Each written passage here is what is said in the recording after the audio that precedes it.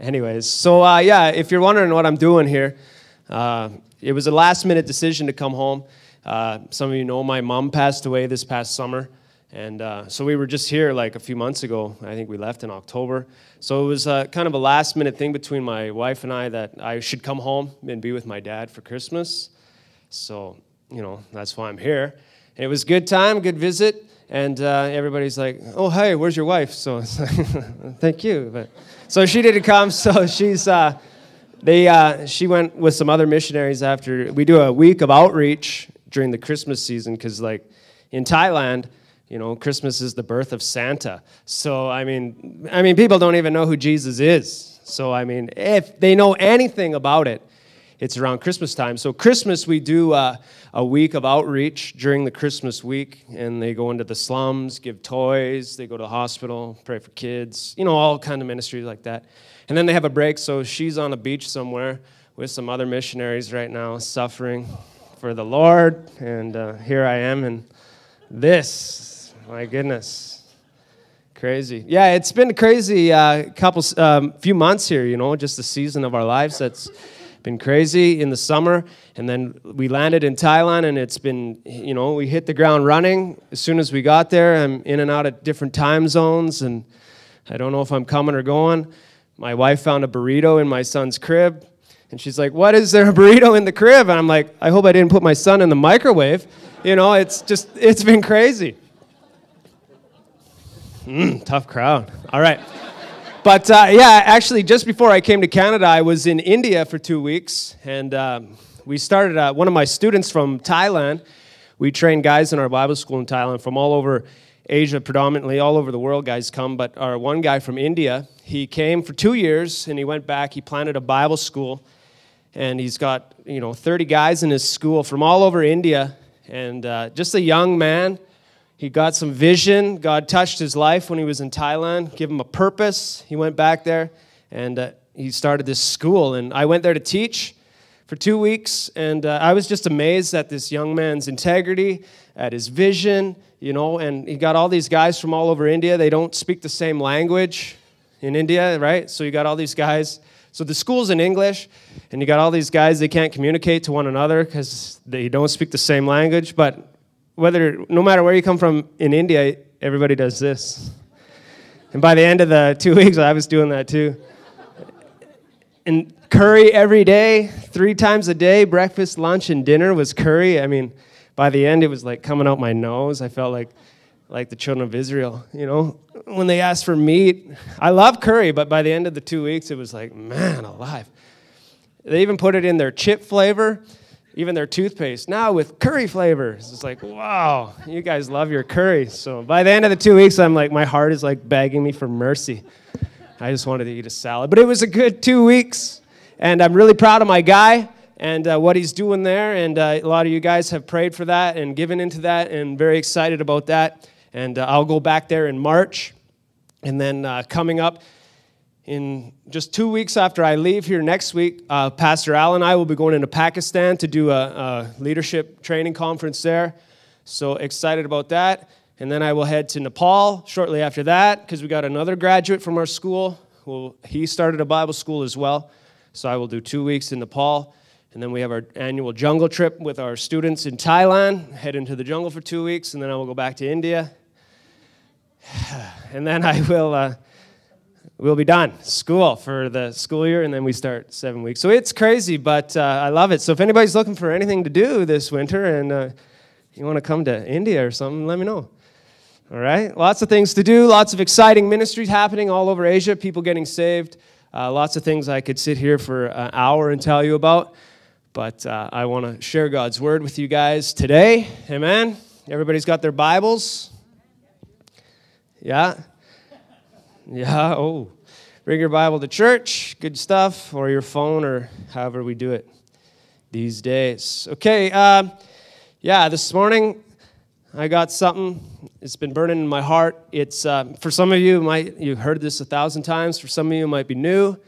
If you're like me, sometimes you just need to be reminded of the main things. Amen?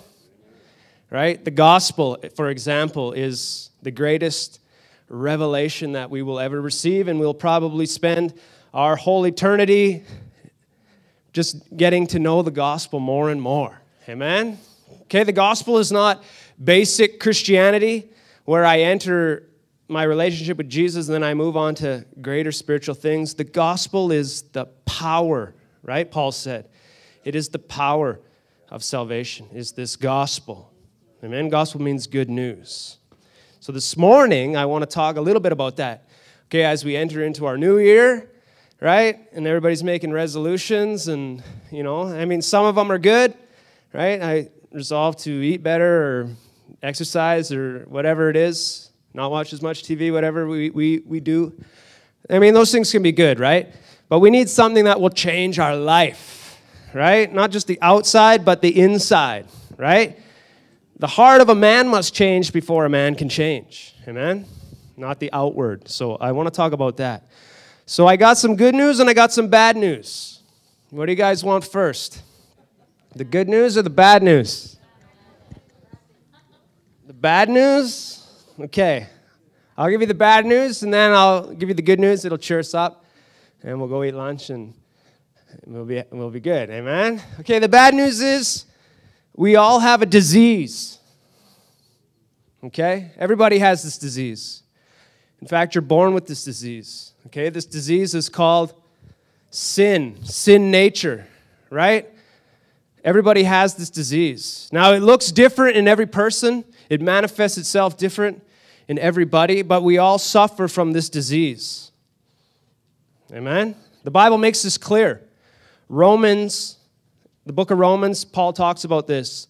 First half a dozen chapters, right? He's shooting down every argument that people are making to try to be righteous before God whether by doing works or just being born in the right place at the right time or under the right people. And Paul, he spends his time shooting down this argument about being righteous. You read Romans chapter 1, I think verse 18 to 32. Paul lists everything, the characteristics of a corrupted human being, right? The sinful nature, the man without God, okay? So whether we're born into a Christian home or a Christian country, we all suffer from this disease of sin, right? We can agree on that. This is pretty standard Bible basic stuff. But in our day and age, our religious thinking, a lot of different religions, our humanistic thinking, wants to believe that man is inherently good.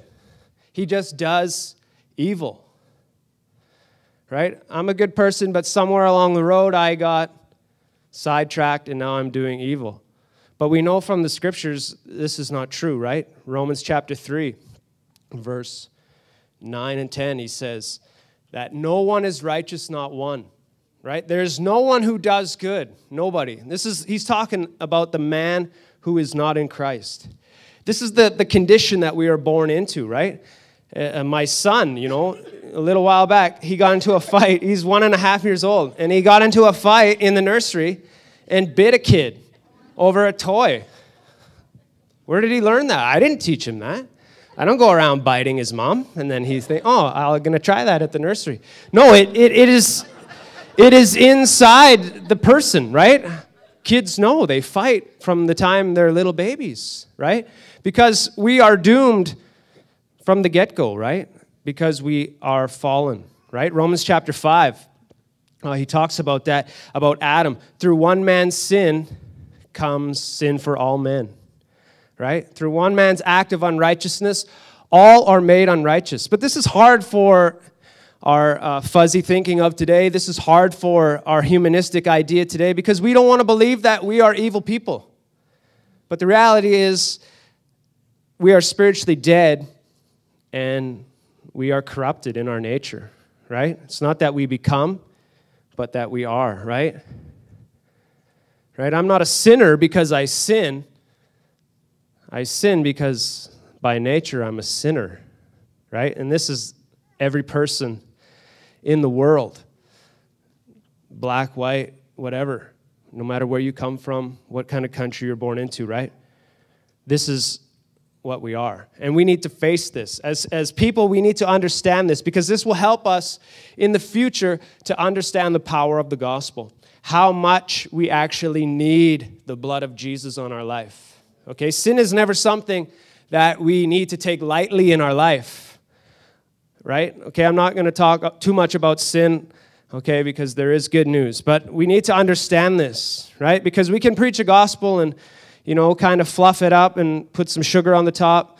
You just need to repent and then it's going to be good. But actually, the reality is, without Christ, we are wicked, evil, and depraved. And God's wrath is upon us, right? This is the seriousness of why people need to get born again, right? And this is what born again means. Spiritually, we are dead. From the time of Adam, all men are spiritually dead. And right, Jesus says you must be born again. Right? Our spirits must be born again to God so that we can have right relationship with God. Okay, so we all suffer from this disease. And it manifests itself different in every person, right? Some of us lie, some of us cheat, steal, hurt other people, whatever it might be, right? It's like any other disease.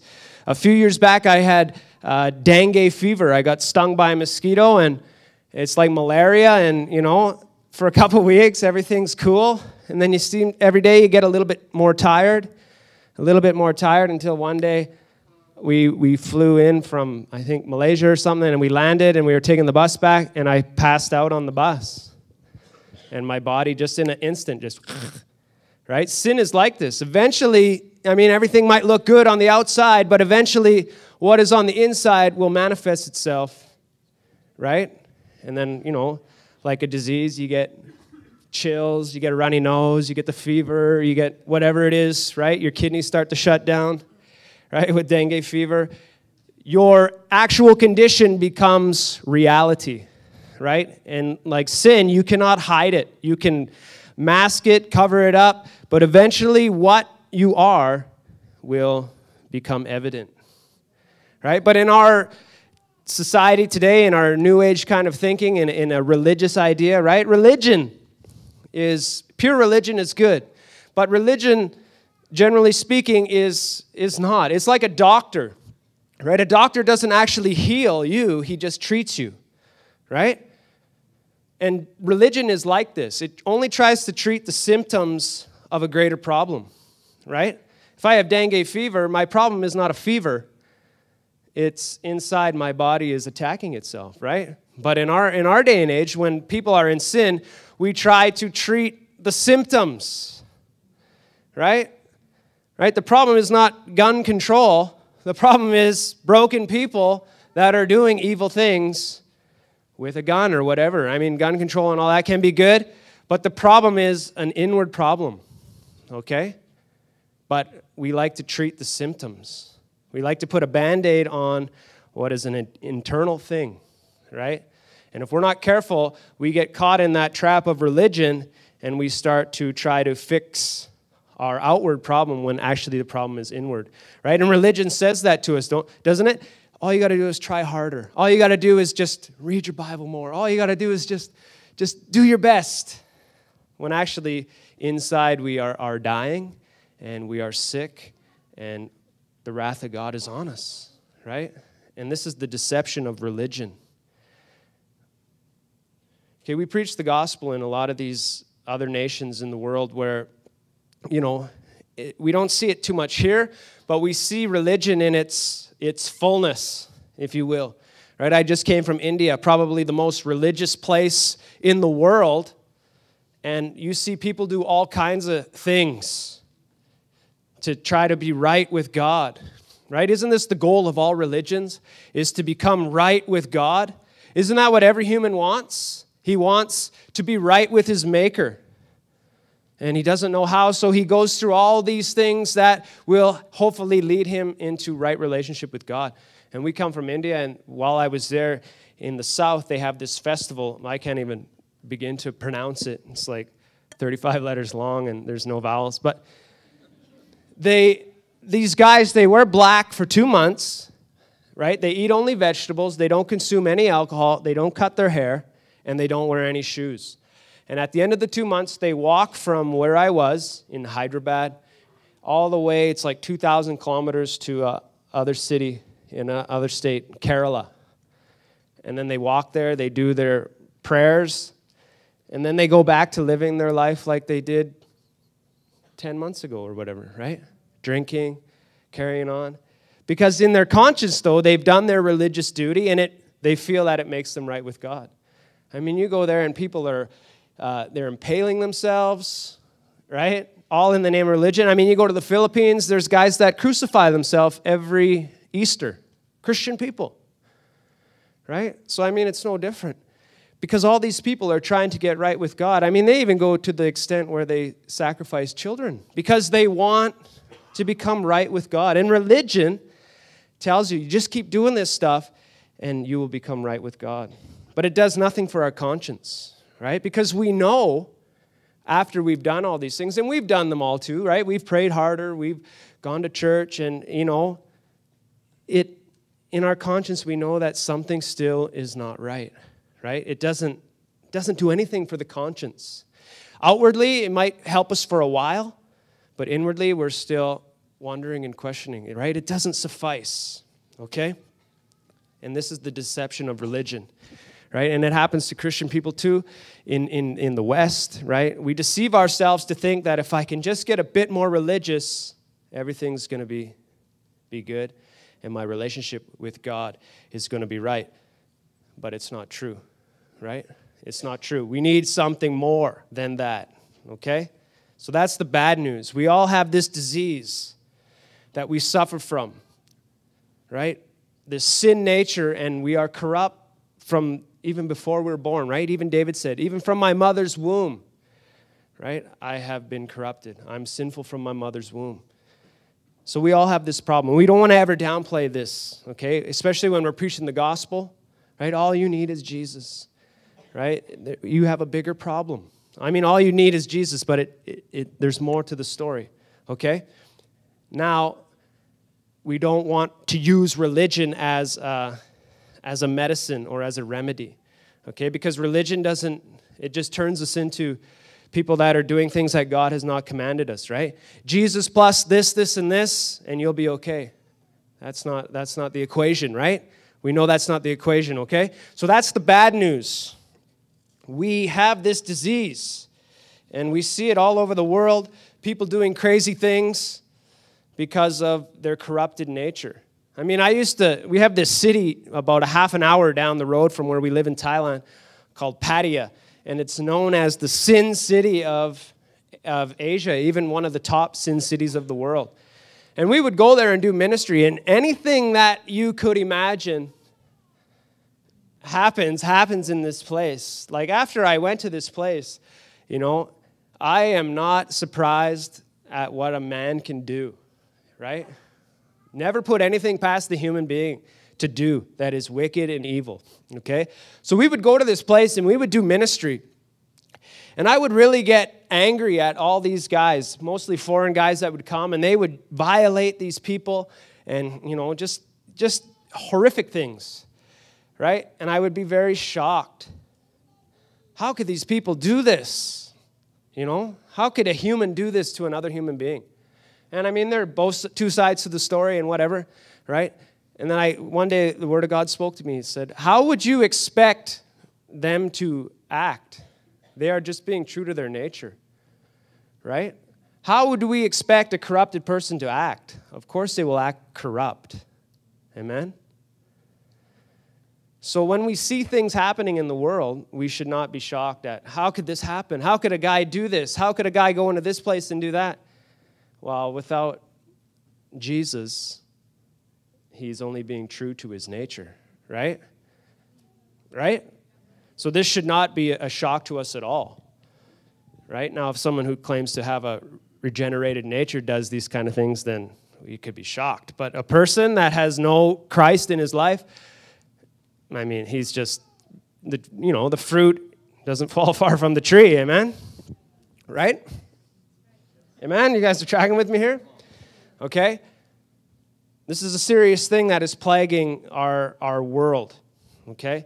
So the idea of this, okay, and I'm going to get to the good news here. The idea is that we don't want to use religion to cure what is the real problem, okay? It has to go deeper than that, right? So the idea for us, even as Christians, as we come into the New Year's, we're going to make resolutions, right? One of my resolutions, if you will, is I need to read my Bible more, right?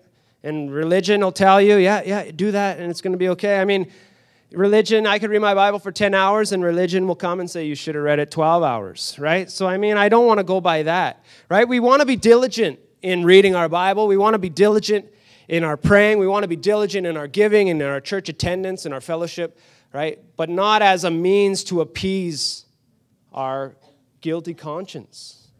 How many Christians walk around with guilt because they feel like they don't measure up to other people or to what they think they should be, and they carry around condemnation, right? Religion doesn't do anything for our guilty conscience. It just condemns us of where we fail. So, like we see in the world, people attempting to appease their conscience by doing all these religious acts, right? And Hebrews says that the blood of Christ cleanses our conscience from dead works. And this is what the blood of Jesus wants to do. Because even in the Old Testament, every year they would bring a goat out or a sheep, and they would lay their sin on the goat, and then they would kill the goat or put them back out into the woods, right? And their sins were forgiven, but they still carried around the guilt of their sin. Every year they have to remember their guilt, remember their sin. But with the gospel of Jesus Christ, right, that cleanses us from that guilt, okay? Because we're forgiven, but a lot of Christian people are still trying to earn their salvation, right? I mean, I'm guilty at this from time to time. If I just win more souls, if I just, get up earlier and pray and this, like I'm trying to earn favor from God. Those things are good, but we sometimes use them as a way to find acceptance from God. And it doesn't matter how long you are in the Lord. We stumble at this point from time to time, right? But we need to allow the blood of Jesus to cleanse our conscience from guilt, right? Because God says, I remember your sin no more, right? King David said, and Paul quotes him in the book of Romans, that blessed is the man whose transgressions are forgiven, who God does not count his sins against him. That's good news, right? So, I mean, we sin, and we need to be responsible for our sin, but we don't need to carry that burden around, right? Because God forgot it. Why do I remember it? And I carry that and bring condemnation, and I try to get more religious because I think that will help me when it doesn't, okay? So we don't want to, the point is not to be religious, not to do things with activity of religion that we think will appease our conscience or help us get right with God, right? We see this all over the world, and religion causes people to do crazy things, okay? So the good news, okay? The good news is there is a cure, okay? Anybody know the cure? Jesus. It's a squirrel. But I will also accept Jesus. Okay, it's a no-brainer. Jesus is the cure. Okay, but moreover, the cure is having an understanding of righteousness. Okay? This revelation changed my life. Okay, because when I was a young Christian, I thought, salvation meant my sins were forgiven. But actually, salvation means more than just forgiven sin. It really does. That's where it begins. Okay, salvation means that my relationship with God has been restored. Amen? That's what righteousness means. It's that I am right with God, and God is right with me. Because before that, there was animosity between us. Okay, it wasn't like God is up there thinking, I just wish Kris would just come, The Bible says we were enemies. Now God, his love overrides all that. The Bible says that God so loved the world, he sent his only son. But as a sinner, as an unrighteous man, I have no business being in the presence of a holy God, right? So there was a problem between God and I, right? Even while we were still enemies, the Bible says. Right? So when I get this revelation of righteousness, right? Salvation equals righteousness. The relationship between me and God is restored. Now I can come boldly before the throne of grace and receive mercy and help in my time of need without feeling any condemnation, because God sees me as righteous. Amen? Because the problem is, if we don't have this idea of righteous, we still feel condemned or sinful in the presence of a holy God. So instead of going to God for mercy, we run away from God because we think we serve this God who is up there looking to get us. Amen? So if we can understand this revelation of righteousness, right, that this supernatural, by faith act, God declares the unrighteous man as righteous. Okay? The guys spend their whole lives studying this stuff. I can't hit it all in just a half an hour. But think about this. The Bible says in 2 Corinthians chapter 5, verse 17, that God gives you a new nature when you become a Christian, right? That God puts in you a new nature. That you are no longer the sinner, fallen, condemned person. That you are now born anew of God. This is what salvation is, right? And then he goes on to say in 2 Corinthians 5:21 that God made Jesus, who didn't know any sin, he was perfect, become sin for me so that I can become the righteousness of God through Christ Jesus. Now, this verse, it blows my mind. This is my favorite verse. God made Jesus, who was perfect, didn't deserve any punishment. God made him sin. Think about that. It doesn't say God put sin on Jesus. It said God made Jesus sin for me so that I can become the righteousness of God. This is the gospel. This is the good news of the gospel. This is what cleanses our conscience from dead works. This is what cures the doctor of religion. This is what hits the inner man. Now I stand before God as righteous. This is amazing. So that when God sees me, he sees righteousness. Not because I'm such a good Christian or a deadly guy or go to Thailand. No. But because Jesus paid the price for me. Okay, now we might, this is the gospel. I heard this many times. But if we could get this revelation, that God views me as righteous, that me and him we're okay. There's no problem between us. Right? So when God sees me, he doesn't see my sin. He doesn't see my faults. He sees the righteousness of Jesus Christ. And this is good news for me because now I don't have to worry about me. I don't got to worry about my efforts to please God. I'm looking to Jesus. Now, out of this revelation should flow a life and service of love, of commitment, right, of passion, not as a means to earn the favor of God, but as a response to this wonderful good news. Amen? Right? This is great news. Right? Because all religions in the world is trying to find righteousness. They're trying to find right relationship with God. And Paul says in Romans 3:21 that he says, now there is a righteousness from God. Right? A righteousness that God will accept from us. And the good news is it has nothing to do with us. It has all to do with Jesus. That God made him sin. Right? God is serious that we get this righteousness revelation in our brains instead of walking around and in our hearts, instead of walking around condemned all the time. To the fact that even, Isaiah 53 says that God was the one who crushed Jesus. God kills his own son. You can look it up. Isaiah 53 verse 10. It pleased God to crush him. This is how serious God is about getting this into us. Right? Because it's not enough just for us to have forgiveness if we still have a guilty conscience. Right? God wants a new creation out of us.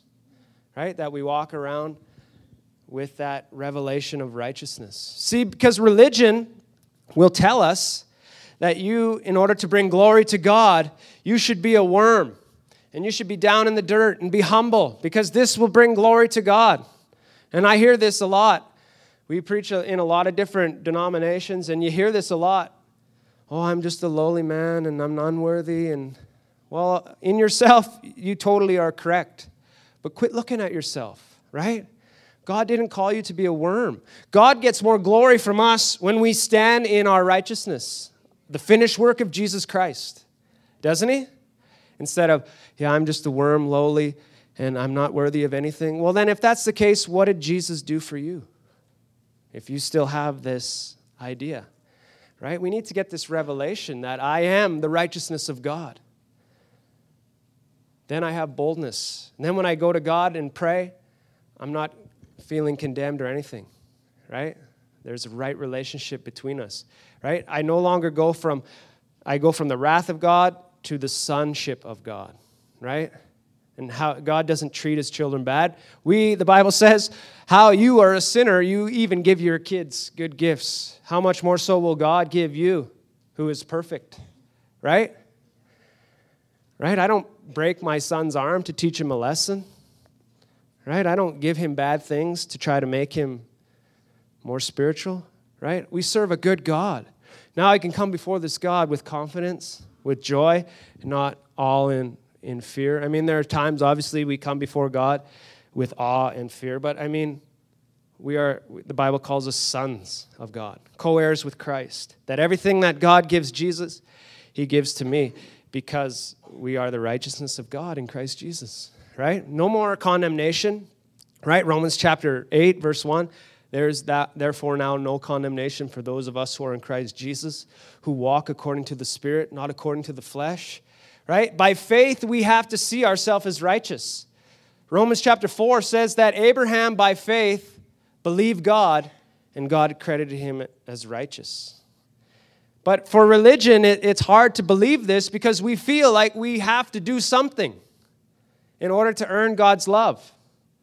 So if you tell somebody, all you got to do is just believe the gospel, wow, and then what? Then I should be doing this? Should I walk around with no shoes on? Should I never cut my hair? Right? And we try to do all these things when God says, just believe the gospel. Amen? Just believe. And by faith, you are made righteous. But we need to get this revelation, right? And I guarantee it'll change your life. It changed my life because for so long I felt condemned because my efforts weren't good enough. Or we go to the mission field and other missionaries are winning hundreds and thousands to the Lord and planting churches, and we're seeing 1 or 2 converts a year. And you begin to judge yourself and feel condemned because what is going on. You can't live like that. I didn't sign up for this to live like that. I had enough guilt and condemnation before I became a Christian. I don't need God giving me more, right? But the choice is ours. We need to choose whether we are going to be righteous or whether or not we are going to accept that. Right? That's why I find this idea, I find it hard to buy into that I'm just a sinner saved by grace. I find that hard to buy into. At one point in my life, I was a sinner saved by grace, but now I am the righteousness of God. I can't be both. I have to choose. Am I a sinner or am I righteous? In myself, yeah, I am a sinner. Yeah, there's no debate about that, but I'm not looking at myself. Are you righteous or are you a sinner? You can't be both. And the Bible makes it clear, where do sinners go? Yeah. Right? Okay? Only righteous people, the Bible says, can stand before God. But our idea is to get this revelation. Okay, so when we come into the new year, let's not make a New Year's resolution. Let's get a New Year's revelation. Okay, my point in the new year is not to try harder or to be a better person, right? My point in the new year is to get closer to Jesus so that I don't have to look at me, okay? Because if I do anything in my own strength, trust me, I know me. You want to know what kind of real man I am? Ask my wife. My point is to get closer to Jesus, okay? And then I don't have to measure up. I don't have to look good because I'm looking to Jesus. And out of that relationship will flow all other things. More passionate service. I'll love my wife more. I'll read my Bible more because I want to, not because I feel like it's my religious duty to read my Bible, to appease my conscience, right? I mean, there the day goes by, you don't read your Bible, you feel, oh, I should have read my Bible, right? God's love for you doesn't change because you didn't read your Bible. Now, should you read your Bible? 3 people said yes. Amen. I mean, there are things that we should do, right? But underlying all of it, God's love for me is not dependent on how well I perform for Him, because He already performed for me. And that's what sets Christianity apart from every other religion in the world. Because every other religion, man is working his way to please God. But in Christianity, and this is why people hate it, is because it's exclusive. God does the work to save the man, not man working to save himself. So when we say Jesus is the only way, they can't accept it because religion kicks in and there must be something we have to do, right? And they won't accept, they get angry at it, right? But by faith, we just believe the gospel, right? By faith, I am righteous. By faith, when God looks at me, He sees Jesus. He doesn't see my fault. He doesn't see my sin, right?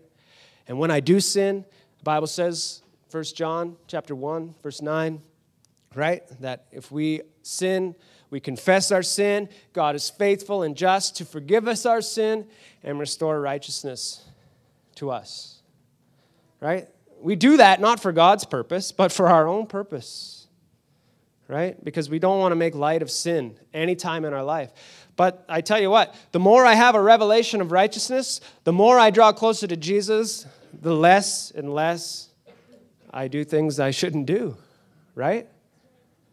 But I tell you what, if I don't read my Bible for 2, 3, 4, 5 days, I'll backslide worse than anybody I know, right? My thinking begins to slide, right? Paul says in Romans that we must renew our mind every day, right? Wash your brain with the Word of God, right? And this has to happen on a daily basis, right?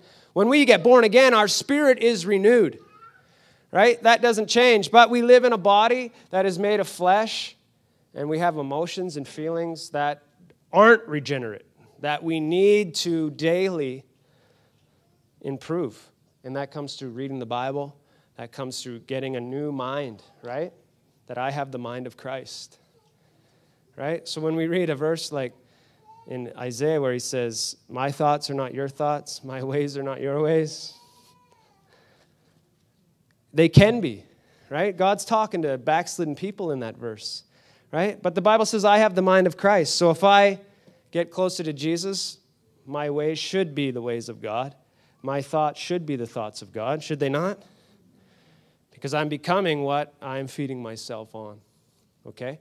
So guys, this year, as we enter into the 2013, right? According to the Jetsons, we should have been driving in flying cars by now.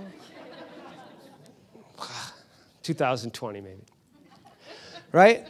We don't want to try harder. We want to get closer to Jesus, right? We want to make the time for the Lord this year. Amen? Not find the time. Right? We find time to do lots of things. I make time to do things. But when it comes to Jesus, I got to find time. Oh, I got 10 minutes before bed and right? No, you fall asleep. Right? Make the time for the Lord this year. Okay? I'm getting older than I used to be. Right? But I realize, I'm not so old, but I realize as I'm getting older that and things happen in life, that time is very short. And, you know, things don't fulfill you like they used to. And the only thing that is always standing there is Jesus, right? And we can distract ourselves with so many things and do all kinds of things that might be religious or try to take our mind away from thinking about God. But as we get older and time is winding down, Jesus is the only thing that makes a difference in our life. I mean, we hear that all the time, but it's so true.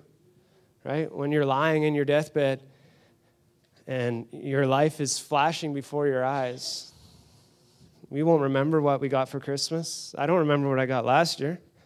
That was a year ago. I don't think I got anything, but... But here we are, Our lives are winding down, and all that matters in eternity is Jesus and our relationship to him, right? Not our collections, who won the football game. I mean, these things are not evil in themselves, but Jesus matters, right? And if we can get that and make the main thing, our passion for him, our passion for eternity, our passion for lost souls, right? Our passion for the nations, our passion for our neighbor, it becomes such a burning thing in our life that all we want to do is preach the gospel, right? All we want to do is share. I mean, I can talk about this all day because God has done a work in my life where there's more to my life than things. And I mean, being a missionary is not a cure for being cut off from material things. I mean, it's all over the world, right? And if we're not careful, we get distracted by living life. We forget what we live life for, right? And it's not bad to have things, but those things have us, and we've wasted our time, and next thing you know, we're in front of Jesus trying to add up our change, right? When we should be walking in abundance. Amen?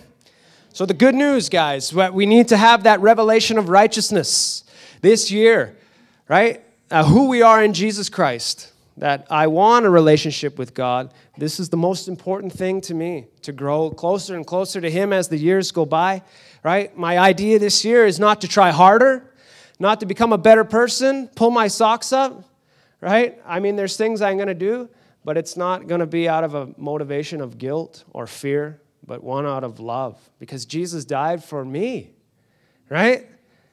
He died for me. I'm going to love my wife more this year because Jesus died for me. I'm going to preach better this year because Jesus died for me. And all of it's going to flow out of that God accepts me because of Jesus, right? And if we can get that in our life, it will transform us. No more condemnation, no more guilt. Okay, I'm not talking about sinless perfection or anything like that. I'm talking about standing in Jesus, in the finished work of Christ, not looking at me, not looking at us, because who does? Who wants to do that, right? I want to see Jesus. I do. Amen. So that's the word I got for you today. I appreciate this opportunity. I so appreciate this church. Really, I appreciate the app that you guys put out there on the thing. Every Monday on our day off, I go to the coffee shop and listen to the sermons, and honestly, I've been really blessed by your preaching. I'm not saying that because I'm here. You already let me speak, so I don't have to butter you up. But really, you guys got a lot of solid teaching coming out of this church. And and I've copied your sermons and preached them in the other places. And hey, it doesn't have to be yours. It just has to be true. You know what I mean? The Word of God is the Word of God. Okay? But yeah, so I encourage you guys, with your church, there's a good group of people here, and, things are happening, and just get behind your leadership and each other and lift each other up and come to the prayer. And really, we want to see God do something in our life, don't we? We don't want to waste our life. We want our life to count for something, hopefully for Jesus, right? So let us do what we can. Throw aside all these things that hinder us from being unproductive, even good things, and let us fix our eyes on Jesus so that we can run the race with passion, amen? And see people come into the kingdom of God, see our families, our kids growing up to serve the Lord and fear God, amen? Isn't this what we want? Not to get all religious and humdrum, but to serve God with fire, amen? So, with that, I just appreciate you guys. We appreciate everybody's prayers as we're in the mission field and serving God in these other nations. It really is a privilege and an honor for us to do this. And for myself personally, to go to a place like India has always been a dream of mine, even before I was a Christian, and then to be able to do it for God. It's just a reminder to me the goodness of God all my life when I stand in India. I was there last 2 weeks, and I thought, Jesus didn't even preach the gospel in India. And here I am doing that. You know, not because I'm a deadly guy, but Jesus said, you will do greater things. And preaching the gospel in India, for me, is a pretty great thing. Right? So don't ever look past the little things that are happening in your life. Amen? So we appreciate everybody, your prayers and your giving and just everything, your friendship, your emails, and things like that. They keep us encouraged. And continue to pray for us as we enter into a very busy season of our lives. We're shorthanded in Thailand as far as missionaries go, so we've absorbed a lot of the extra ministry. My wife and I are associate pastoring our international church and doing the traveling, teaching in the Bible school, and just trying to raise a son too. And it's pretty amazing. So we thank everybody for that. And like a Christmas present, I'll wrap it up. And thank you. Awesome.